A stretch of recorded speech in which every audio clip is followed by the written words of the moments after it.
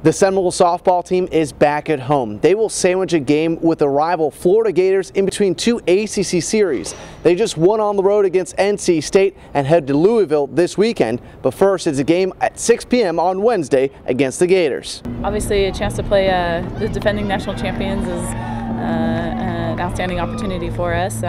They've been playing quality softball. They've got a lot of kids that are returning from that championship team, so they've got experience on their side, on top of some very athletic kids. They were a pretty young team last year, I think, and they did very well. So I really don't think they graduated many people, but I do know that they've been throwing in a lot of different pitchers, and I think the schedule we've had so far will help us with that, just because we've seen a lot of different pitchers throughout the different teams we played. We know what they have, we know they swing the bats, we know they can play good defense, so I think previously playing good competition will help us come out stronger and come out more competitive, knowing that it's going to be a big game. For sure, I think that the schedule that we have played has really put us in a good position to understand the level of play that we're going to compete against tomorrow. I think playing the Gators, there's just a different type of rivalry going on, and just the fans you get out here too, and just being able to play good competition, it's always really exciting. There's always a lot of energy at the game.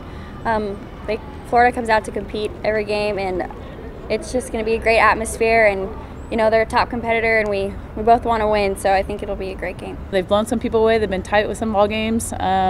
You know, they've won series, they've dropped a game here and there, so I think that some of their youth shows up sometimes, but the majority of it is a very athletic club that's got some experience on their side that you know, we're excited to get out and get the measuring stick and see where we stand.